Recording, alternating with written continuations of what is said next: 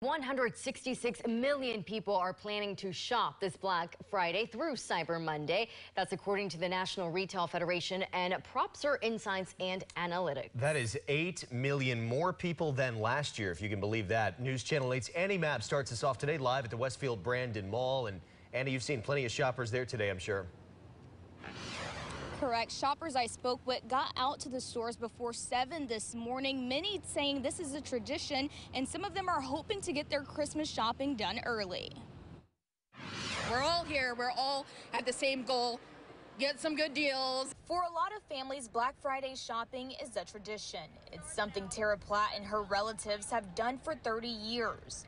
Their dedication is seen through these matching T-shirts. Christmas music's playing, there's Christmas stuff, and it just gets you kind of in the mood for the season.